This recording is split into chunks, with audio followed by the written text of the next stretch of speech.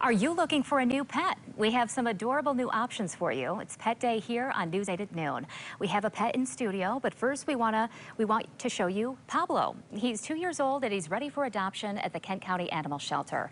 Pablo walks well on a leash. He loves to go for car rides. He also loves meeting new people, so watch out because he will cover you with sloppy dog kisses. That's Pablo.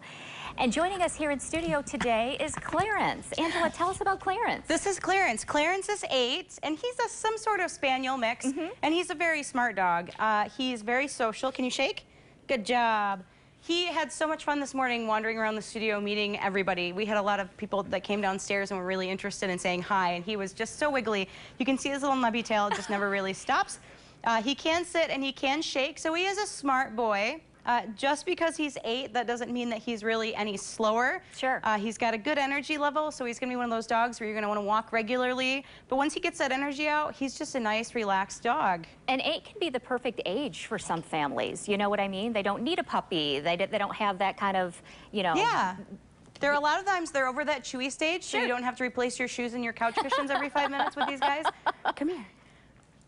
He loves car rides. He had such a blast in the car today, and we are going to stop and get a pop cup afterwards because he did a really great job.